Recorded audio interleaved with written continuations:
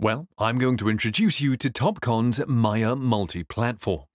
MYAH is a topographer, as we can see on the screen, with a broad cone. It is a biometer and can also be used to analyze the corneal surface, with a particular emphasis on dry eye. MYAH can provide us with all this type of information. We can see the topography, sagittal and tangential curvature maps, elevation maps, aberrometry maps, and so forth. The pupillometry module is particularly interesting. We can evaluate photopic, mesopic, and scotopic pupils.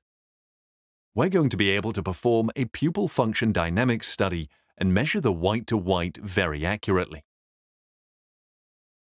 In the field of contact lenses, we have the option to perform simulated fluorograms with the different designs, brands, and products included in the system.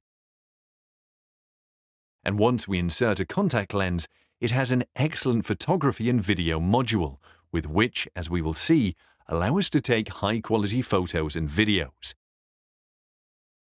When we intend to insert a contact lens, it is very important that we can evaluate the eye surface beforehand. We will be able to perform a non-invasive butt or NIBUT using the MYAH system. We can evaluate the blinking frequency. We can also evaluate tear volume, we can measure the lacrimal meniscus, and also evaluate the meibomian glands in the upper and lower eyelids with infrared light. And obviously, we are going to be able to perform biometry.